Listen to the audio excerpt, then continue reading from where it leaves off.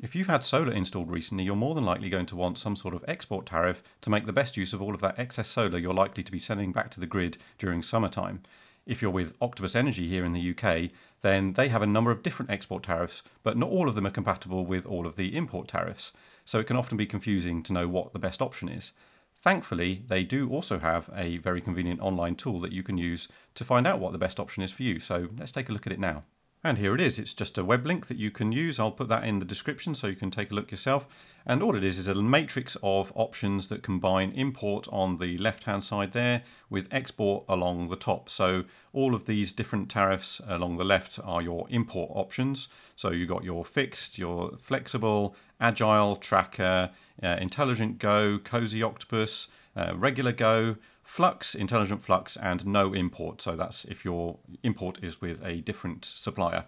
Now along the top, you've got the various export tariffs. You've got outgoing fixed, outgoing agile, outgoing fixed light, flux, intelligent flux, and the smart export guarantee.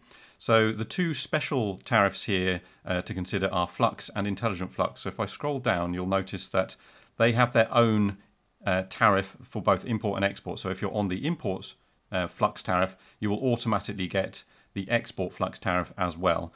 And the same is true with the intelligent flux tariff. The import tariff has its own export tariff, and you can see that you don't have the option of any other export tariff if you're on either of those two flux tariffs.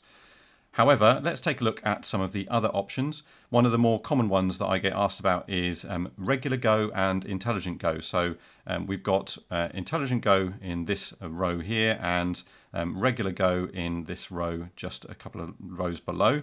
And you can see that with intelligent go, you have the option of either the outgoing fixed at 15 pence a kilowatt hour or the agile outgoing export rate. So outgoing agile has a different export rate for every half hour during the day. And I'll show you some examples of the historical prices that you could get recently. And they've conveniently got some data that you can inspect yourself to help you make the right decision.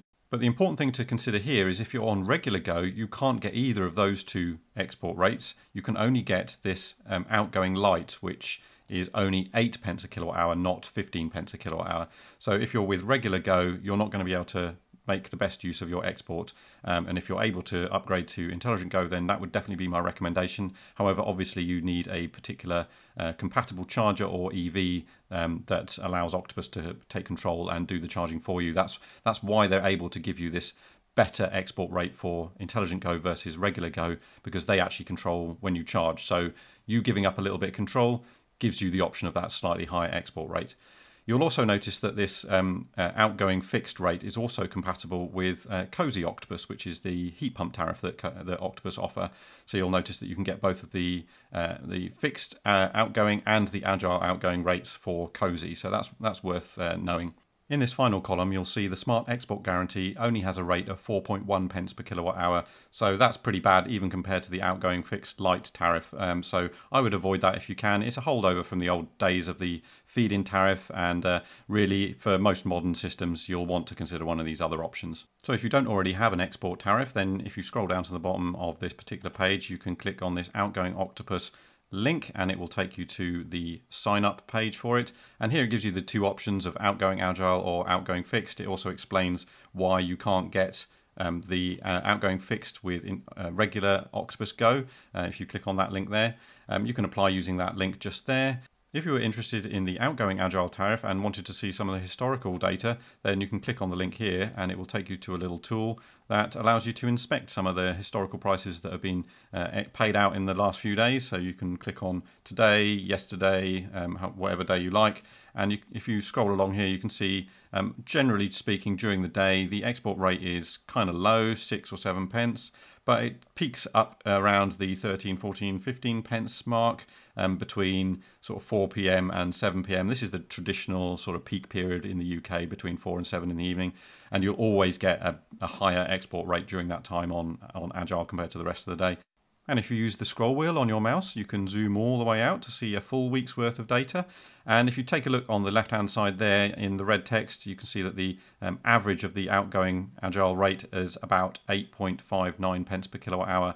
But if you're able to export during the peak period, then you might find that you can get closer to 15 or 16 pence per kilowatt hour on average. So it's up to you whether you prefer this sort of variable export rate or the more steady fixed rate of 15 pence a kilowatt hour that you get with outgoing fixed. So there you go. I hope that clarifies a few things for you if you were confused about what export rates were available for your particular import rate. If you're not with Octopus and you want to combine any of their import and export rates, please feel free to use my referral link, which is above my head right now. And if you do that, we'll both get £50 credited to our account, which is really helpful. But that's it for now. Thank you very much for watching. I'll catch you in the next one.